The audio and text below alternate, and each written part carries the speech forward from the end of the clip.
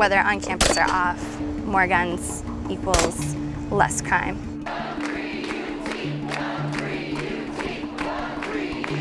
When I say ready, it's like I just opened the door in your classroom. Ready! Stop! There isn't a thing I wouldn't do for these kids in my classroom. Drop your weapon! Drop the weapon! And you don't feel that you would be any safer if students were allowed to carry guns? Absolutely not.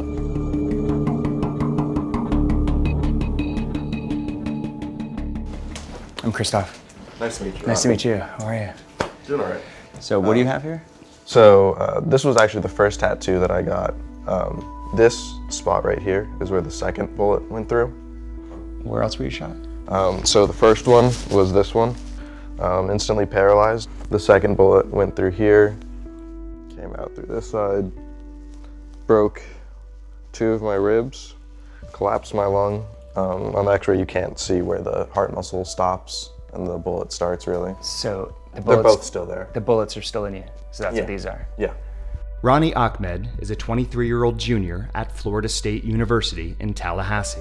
In 2014, he was shot on campus by a former student he'd never met. Today, as an activist, he's fighting to keep guns off of college campuses. So how many times have people told you you're lucky to be alive? I mean, I tell people that every day, so. You know, it's part of the reason I got the tattoos. There's been another mass shooting in America, this time in a community college in Oregon. Somehow this has become routine. Florida State, Columbine, Virginia Tech, Sandy Hook. Shootings at schools and on college campuses have become a uniquely American phenomenon. In 2016 alone, guns were fired in schools 47 times. In response, states are going in 2 very different directions. Some are tightening firearms restrictions to keep guns out of schools. Others are pushing to allow guns on campus for protection. With Trump as president, the fight over carrying guns on campus is reaching a climax. I will get rid of gun-free zones on schools. My first day it gets signed, okay? My first day. There's no more gun-free zones. Last summer, Texas became the 8th state to legalize campus carry amid protests. Florida may be next. Shayna Lopez Rivas is the face of the campus carry movement here. She says she was anti-gun before she says she was raped by a stranger on the Florida State University campus, just 1 week before the shooting that injured Ronnie. Then, a friend brought her here. How did you go from coming here, learning how to shoot, to now being this advocate that's been embraced by the NRA and other gun rights groups? I was at the range and I had that kind of epiphany of, wow, this can be used for self-defense, that I could have used it to defend myself. Then she decided to share her story with the Florida legislature. November 13th, 2014 and November 20th, 2014. Remember those dates. The first was when I was attacked on campus. The second when the FSU shooting occurred exactly 1 week later. Remember those dates when you vote for campus carry. And that was it. From that point forward, it was just, okay, I guess I'm gonna advocate for this now. Shayna has since been featured in numerous pro-gun publications, including the NRA's online channel. Representative for Florida Students for Concealed Carry, Shayna Lopez Rivas, is with us. Shayna, thank you so much for your time today. Thank you for having me on the show. I've had people call me a paid member of the gun lobby, of which, if the gun lobby decides to watch this, I would love to get paid. I mean, that'd be great. I could do this for a job. Is there anywhere that you think people shouldn't be allowed to conceal carry? I don't believe in gun-free zones working, and so I don't believe that there should be gun-free zones. It isn't just students like Shayna who are weighing the prospect of carrying guns on campus. I will tell you, if you had a couple of the teachers or somebody with guns in that room, you would have been a hell of a lot better off. Citing an uptick in school shootings, more than a third of states now allow elementary and high school teachers to bring guns onto school grounds. Okay? So when I say ready, it's like I just opened the door in your classroom. Ready! Stop! Stop! Teachers and school employees here in South Jordan, Utah, are taking a concealed carry course specifically marketed to educators and learning what to do if they encounter an active shooter. How do you go about approaching the idea that if you conceal carry in a classroom one day, you might be forced to make the decision on whether or not you're going to shoot a child? I, of course, want to protect the majority. And if that means taking out that one particular threat, if it means saving the rest of my classroom, you bet. And yes, it would haunt me for the rest of my life. If my child was in your class, I would thank you till the rest of my life. Tammy Botello is a 6th grade teacher and former Marine. Has this been something you've been wanting to do, like get your concealed carry permit to go to school? It's been in my head, but it's been a long time since I've carried a weapon that I feel I have to be, especially with the situation I'm in, I have to feel very confident, very well trained.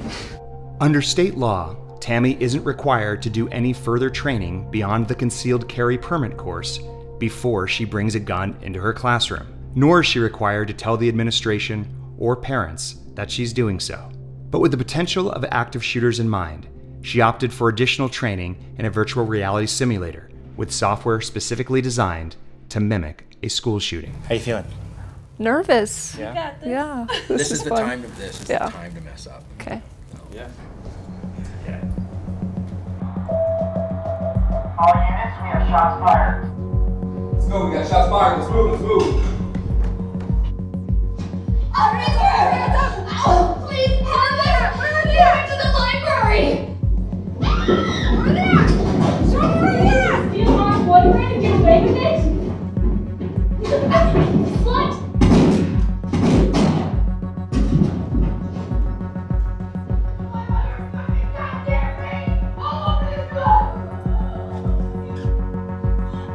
Drop your weapon!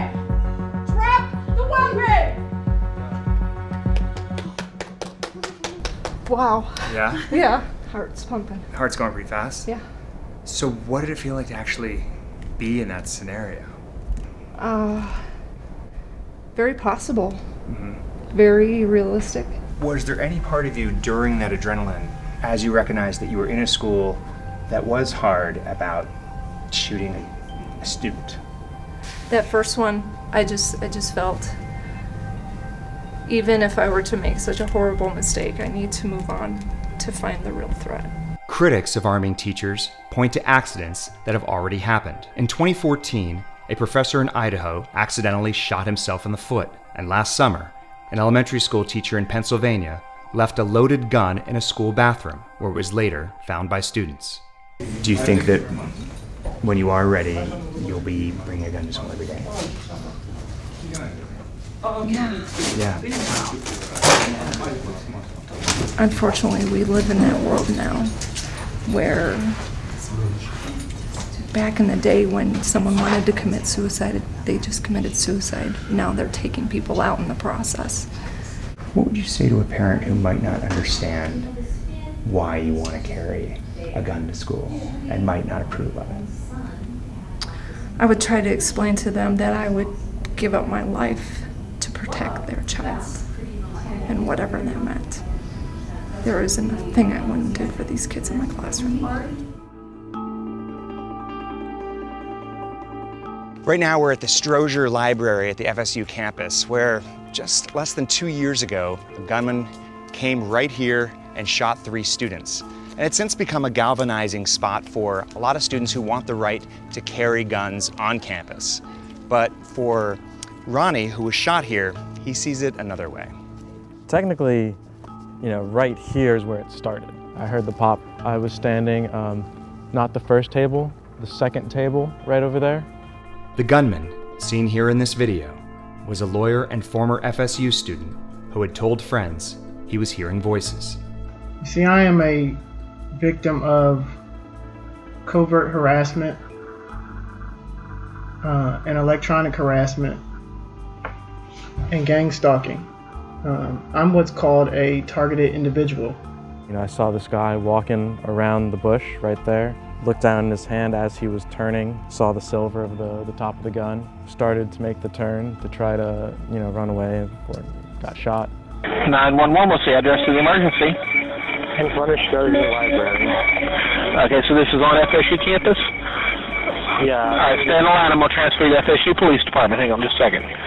Okay. There's brick over there, so you know, as the puddle just kept getting larger and larger, it wasn't a puddle, it was just line after line of blood just seeping out further and further away from me. I picked up my arm that was completely shattered, and all I could see was the bone. I didn't want it to be the end. Even immediately after the incident, I made it very, very clear that even if I was carrying that day, it wouldn't have made a difference. Because by the time I recognized what his intent was, I was already paralyzed. Do you think that it's a false sense of security? Absolutely. This idea that these, you know, often young men who have never been to war zones or dealt with conflict, real conflict, or, you know, anything of that nature, think that just because they're holding a gun that they have the training and the know-abouts to take down an armed assailant. It's unreal. The situation Ronnie is fighting against is spreading across the country. 17 states have banned carrying a concealed weapon on a college campus. But 24 states grant individual colleges and universities the authority to decide whether to ban or allow guns on campus. 8 states allow the carrying of concealed guns on public college campuses, and Tennessee allows only faculty members to carry. Shayna doesn't like to share just how many guns she currently owns, but did say she's always looking to buy more. Okay, I think that I'm gonna go with the 43 like I had planned before. Okay, yeah. Good decision. Mm-hmm. Which did you end up getting? The Glock 43. And why is it that that's the gun that you wanted? I wanted a smaller carry gun than the one that I currently have now. And why is it important to you that people not know that you're carrying? You know, I want that element of surprise. I don't want people to know that I'm carrying. If I need to use it, I want them to be caught off guard. Would you feel safer knowing that there are more students on campus carrying guns? I would feel safer knowing that I am carrying a gun. Right. I get that part. Yeah. But what about all of the other students? It's a college campus. You know, people are younger. There's often alcohol, and people make all kinds of decisions when they're in college that they might not make when they're adults. With the other colleges in the United States that have had campus carry, there's never been an incident in which somebody with a concealed carry license used a gun in a way that, like, they violently tried to attack somebody. You believe that more guns on campus would, in general, make people safer? I think that in general, whether on campus or off, more guns equals less crime. Shayna invited John Lott, the author of the best-selling book More Guns, Less Crime, and a vocal proponent of gun rights, to FSU to build more support for the campus carry movement.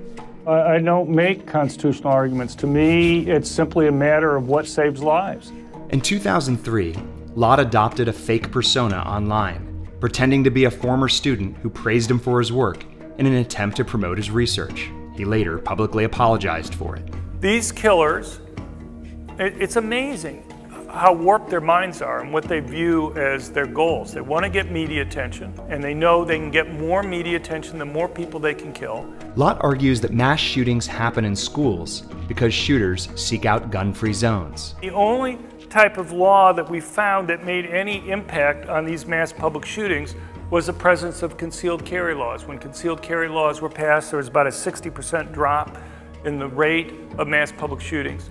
Ronnie and other members of the Campaign to Keep Guns Off Campus walked out of Lott's lecture. They'd been told it would be a forum for a debate about guns on campus, but it wasn't. They were going to write all the rules.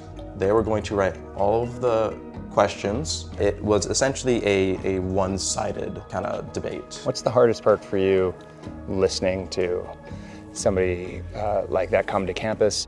People he inspires, for sure, because, you know, one person saying incorrect or ignorant things isn't that big of a deal. When other people start continuing false information, that's where the issue comes, and people start believing those, you know, statements. The next day, Ronnie invited me to watch his morning routine. Pain is a constant, but he pushes through these exercises in the hopes that he'll one day walk again. Did you ever picture yourself having to do something like this? No. Yeah. No, I was one of the healthiest people that I knew of. The last place you ever thought you'd be. Yeah, especially while attending school. What do you want people to know about what it's like going through this every day? You can't understand what it's like to have to change your entire life in a moment's notice, to do everything differently, to have to struggle significantly more than you've ever had to deal with the pain.